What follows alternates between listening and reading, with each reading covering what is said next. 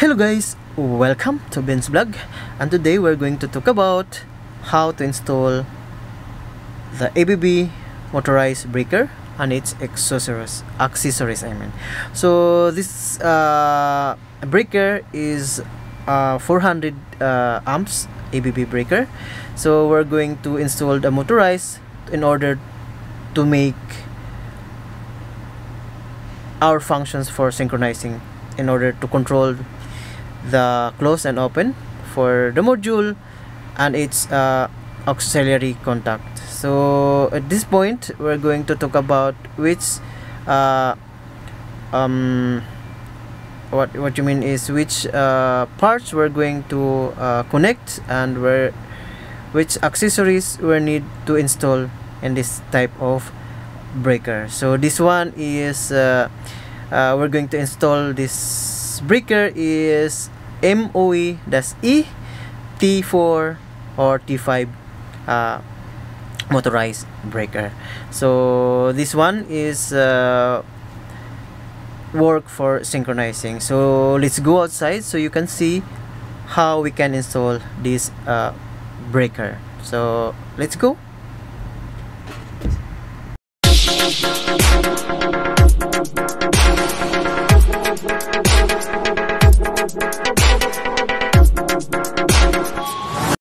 So okay guys, this is the breaker we're going to install. So this one is the C5N 400. So this is 400 amps breaker. So this is as you look without the motorized breaker. So this is we can do only this one as a manual close and on and off breaker. So in order to make it motorized, we're going to install its accessories. So now first thing, we're going to open this one.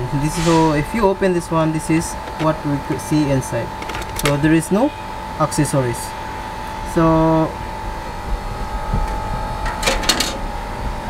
here is our breaker without the accessories. So now first things you are going to do is to install either the auxiliary contact or your shunt or the UVR solenoid. So first thing I will show you. So this is the accessories that we are going to use here in this T4-T5 ABB breaker. So this is what we call the under voltage solenoid. So this is the form for that. This is we are using here the 220 to 40 volts. It is applicable 50-60. So here is our auxiliary contact. So here we having the normally open and normally closed contact. So you can select either which you are needed the contacts you are going to use. You can select. This is we have here 1 2 3 4 available. You can use it here. So first thing I'm going to install is our auxiliary contacts. There is no problem with that. So just do it like this here, and insert this one from this side first. So in order to fit your connections. So and insert this one from here, so until it is fit. So after that you have to tighten.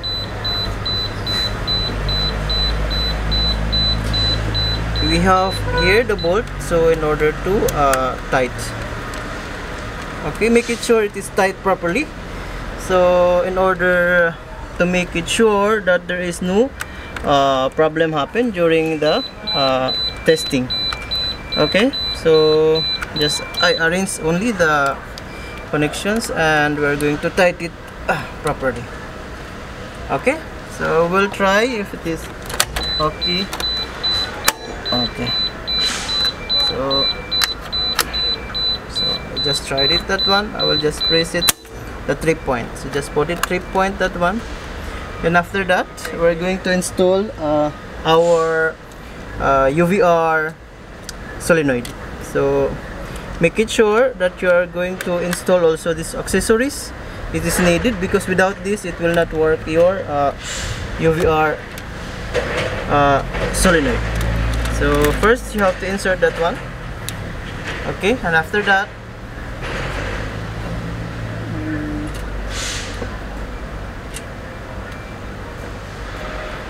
tight the bolt from here, the top. Just make it sure it is tight properly. So I think I have I need the bigger screwdriver in order to tie it properly. Yeah, make it tight properly, and then down here you are going to also put the lock from here. So this is the screw here. Let's put the screw it properly. So that's it. So after that, you are already done for your auxiliary contacts installations and your UVR installation. So this is 2 accessories you are needed for this kind of breaker. So after that, you need to cover. This is the cover. You have to cover that one, but before that, make it sure that your connections is totally installed. So first thing, so this is the connections for our UVR, I mean the UVR or under voltage relay or under voltage solenoid. Okay, so just insert it properly, make some good connection. And by the way, this one is 220 supply, so you need to have 220 voltage supply for this in order to work. So just tight it this one. So wait for a while, I forgot my screwdriver. So it is connected, so I think I've got the wrong connections. It's supposed to be here at the top here and down here. See? Okay, just a little bit okay, just like that. So here we have the tagging for your D2 and D1.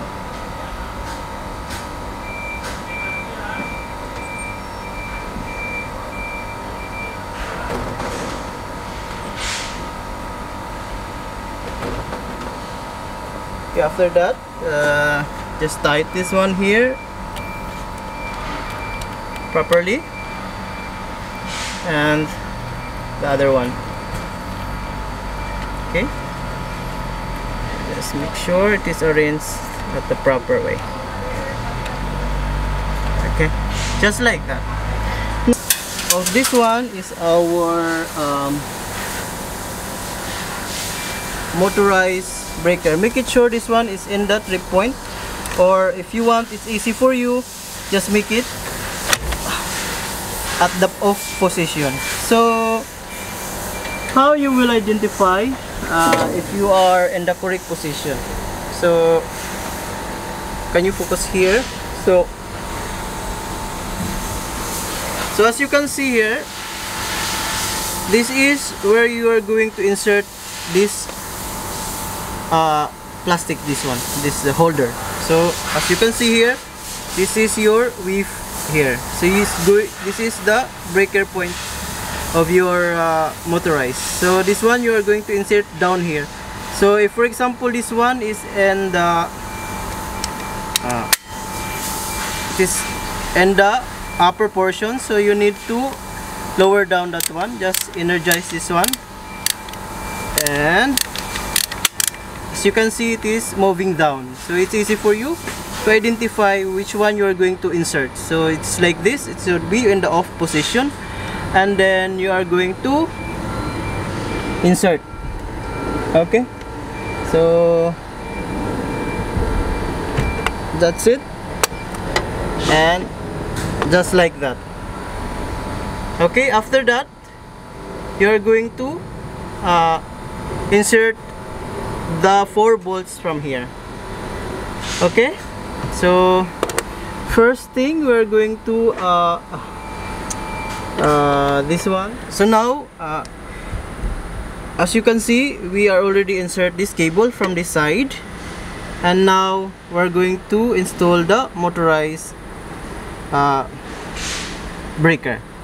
So here, as you can see, it is in the off mode, and our slots here is in the off mode positions also. So just make it sure that you are in the correct position. Okay, just like that. So means you are in the correct position now. So only need is to put the 4 bolts, and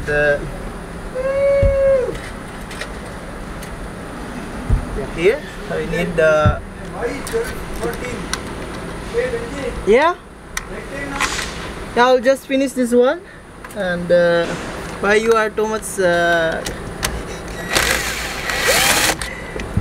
just tie temporarily. I will take the rest of the bolts, and yeah, we have here the second bolt. So ensuring that you are going to tight first at the top of your breaker, so it will not fall down. So just tight it like that until it is, you feel that it is yeah, just tight it properly. And then the next is down here. This is only 4 pieces bolt. Okay, so once you're done,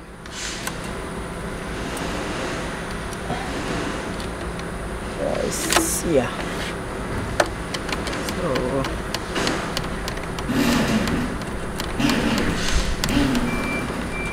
I think we are fully installed already.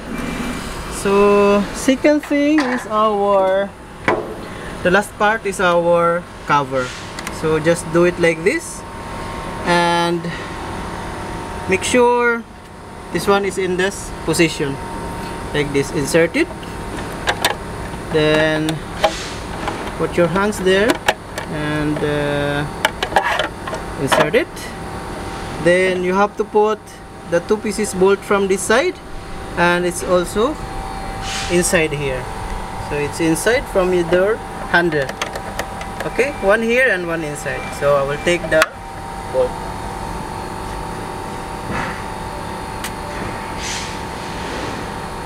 Yeah. Yes.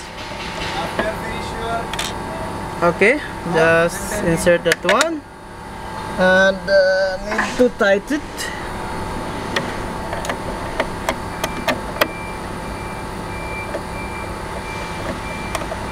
And now you are done.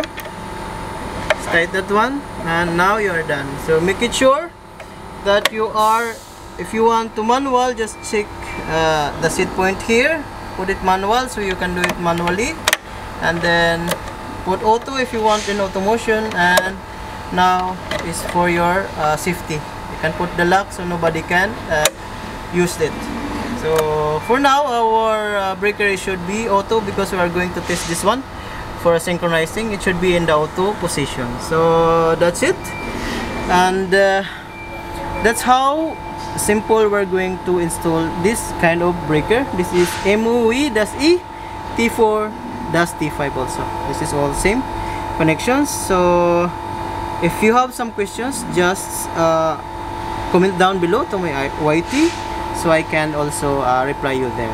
If anything that you are asked, don't be shy, just ask any possible questions that you are thinking. If there is some difficulties, just ask how you can step by step install this kind of breakers. So this is the additional for our topic about the installations for the motorized breaker, ABB MOE-E. This is T4-T5 breaker. So this one is I will give you more ideas on how to connect, or what is the correct wiring connections for that one, because that is only we are installing the motorized breaker, how we can install, and what is the accessories that we needed for that kind of breaker. So this point we're going to explain the important connections for this kind of breaker as well.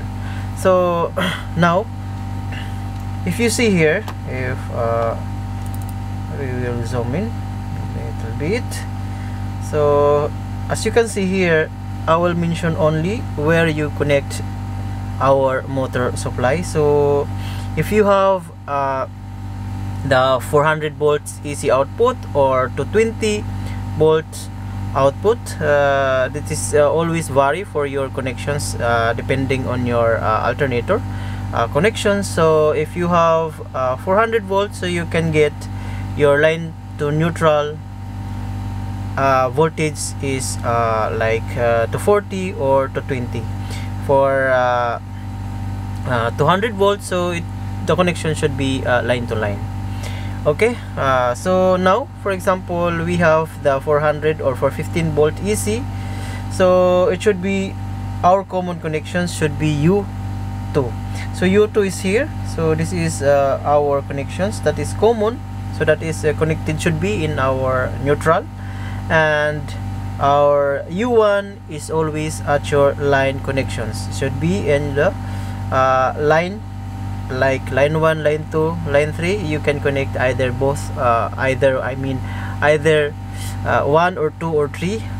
You just select which line you're going to use that, and so you can get the 220 or 240 volt AC for your motor supply. So once again, motor supply for this kind of breaker is you have to connect the U1 for your line, and here U2 is for your common or your neutral side.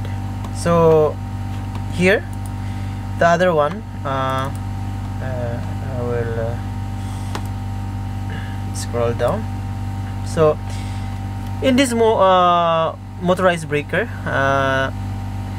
we have only under voltage accessories. So we're going to install this one and the auxiliary contacts, because this breaker is already have closed solenoid inside, so no need to install that one. So that one is already when you buy this kind of breaker, this one is already have inside.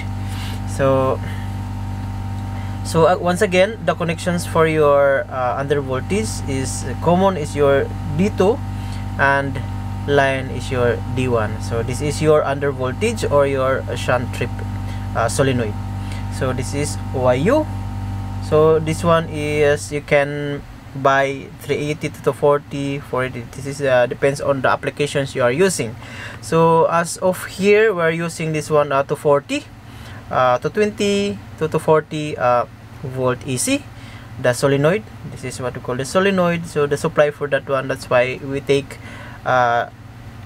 neutral and the line for our connections, because this alternator is connected as a series connection. So we can take this one as 400 or 415 volt AC. So in that connections, we can get 220 to 240 for the neutral and your line connection. So as I told you, always your connections is 2 is your common and 1 is your line. Okay, so whatever the letters there in the ABB, so D1 is line and D2 is your common or your neutral connection. So in here, our accessories, this is what we call the auxiliary contact. So we're using here is our 11, 12 and 14, but you can use it also here, there is no problem. That one depends on what is you need. Okay, so here is our common is 11. So we have here the normally closed, the 12, and our normally open is our 14. So This one is needed for your breaker close contact. So for example, your breaker is closed, so this one is also closed, and this will make the feedback for your module. We are using this one as the feedback for our module if it is breaker is already closed or at the open position, so they can determine. So that's it. This is the additional. So once again, I will go back.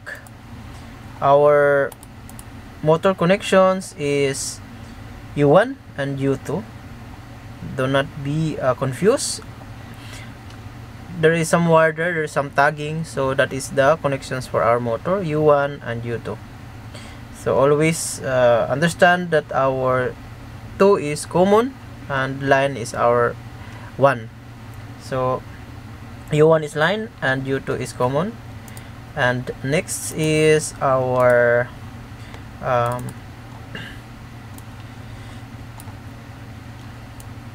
under voltage relay, under voltage solenoid. So our D1 is our line and D2 is our common.